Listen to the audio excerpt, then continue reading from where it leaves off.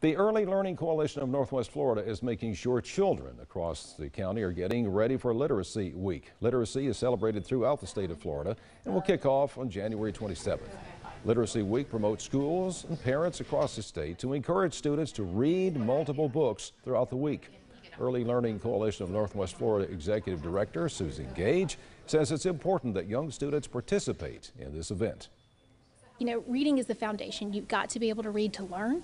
And so, again, it's just a really wonderful way to coalesce everybody around the idea.